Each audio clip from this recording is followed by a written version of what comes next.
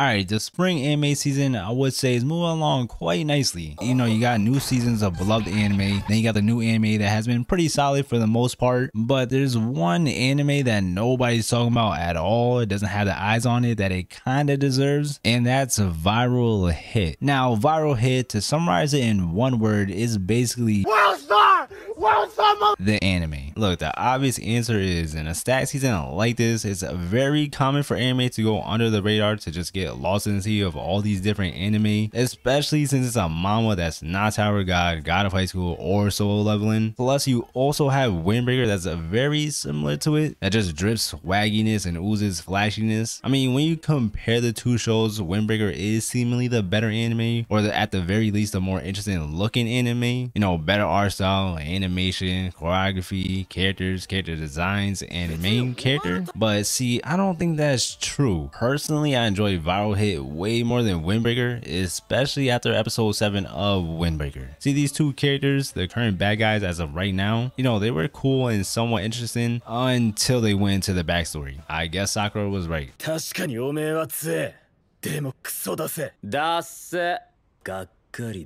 I could go on and on comparing the two, but that could be a separate video after they both finish airing. Now, if you don't know what Viral Hit is or what it's about, basically you have our MC Haben, who's a scrawny poor kid that's getting bullied and used for content for NewTube videos. To make things more depressing, Haben's mother is sick and in the hospital. Surely they'll ease up on 病気らしいじゃん。銀行口座貸してくれや。だからてめえの母親もガンなんかになるんだよ。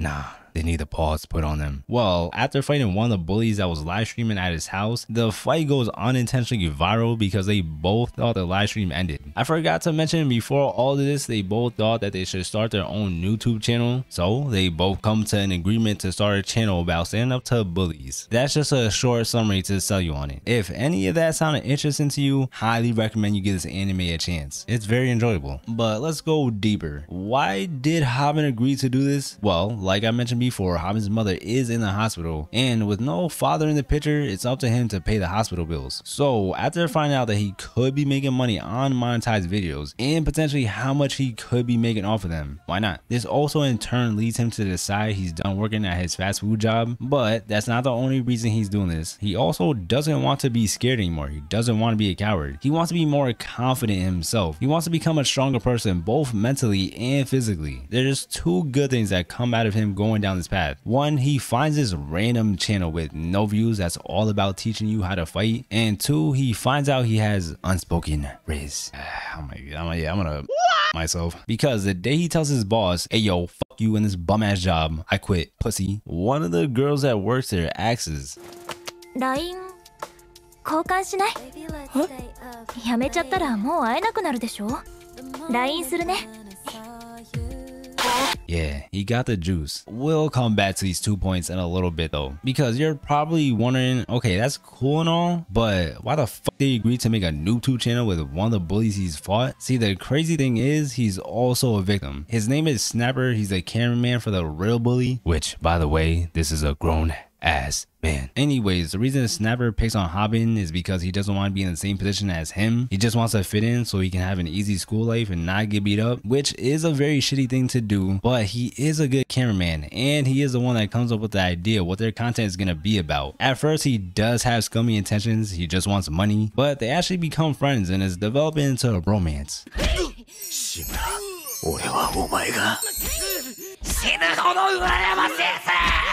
You's a freaky ass nigga! Let's talk about the elephant in the room, the art style and the animation. The art style isn't bad, it's just in the style of the manga, and I know most people are either not a fan of that style or not used to it. It can be jarring at first, which is understandable since a lot of people are used to current anime art styles. Now, the animation outside of the fighting is fine, but so far with the fights that have happened, it's very weak. Not in terms of the quality of the animation, it's more the lack of animation, because if it's a single punch or kick, for some reason the studio decided to just make it a frame of the attack and like a close-up of the impact of it, which is a really odd choice to do. I know that will definitely turn people off from watching or continuing this anime. Hopefully when the important hype fights happen, they actually animate it and it's choreographed. Okay, I almost forgot to mention this, but one of the big reasons why I think this anime is underrated is that when it comes to the social media aspect of the show, instead of shoving it in your face that it's bad, it causes brain rot, it's more of an undertone of the show. Throughout the episodes, you see how much power and influence the age of content creation has on people. We see people living these fake lives, having personas just for the views. We see that even if you get exposed for doing something horrible, you'll find a following somewhere. We also see the negatives of blowing up fast. You know, people want to mooch off you with collabs, or you get recognized out on the street very easily. But there's also the dark side of things that come with this, which we've seen a glimpse of in episode 6. This gives us an idea where the anime might potentially go. Now, you probably have an idea where things might go, but it's much worse than what you're thinking, because the manga at some point goes in a much crazier and darker direction that I honestly did not expect. I also did not expect to find that out anytime soon. I'm not gonna spoil anything. I wouldn't consider what I'm gonna talk about spoilers. I guess proceed with caution. Well, first, if you've seen my videos before, you know I don't mind romance. I like some romance here and there. So because of that, I ended up skimming through the whole manga. Yeah, technically I didn't read it. I only read the chapters that contain romance. You know, I was just very curious to see where it was gonna go. I didn't want it to ruin my enjoyment from the anime. You know, was there gonna be some BS, some fuckery? Was Hoban gonna fumble, or was she gonna do him dirty? All I'm gonna say is they didn't do a bad job, but it could still annoy some people. Oh, and the fighting channel, yeah, it plays a very big role. That's all I can say. Now, the characters I probably should have talked about earlier, there really isn't too many relevant or important characters as of right now. Outside of Hoban and Snapper, we have Bami, who is the love interest. She's a big mystery. Why does she like Hoban? Is it because he blew up on YouTube, or is it some kind of joke? All I will say is pay attention to the way she talks or words things. Then you have Musang. He's Hoban's classmate and coincidentally Bami's childhood friend. He also does MMA. The real question is he a W-mans? Then there's this girl, I don't know how to say her name. She was recently introduced in episode 5. She becomes the editor for the videos. We don't know anything about her except that for some reason she talks like an old man.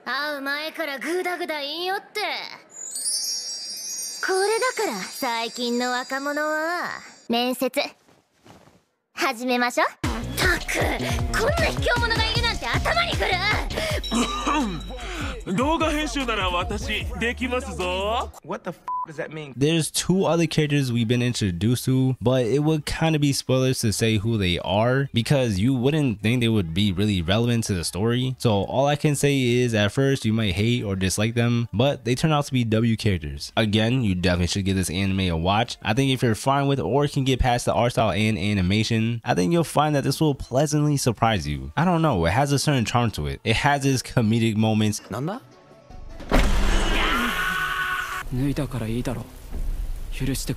Hey dog, stop yapping and show us your meat or I'm gonna crash out.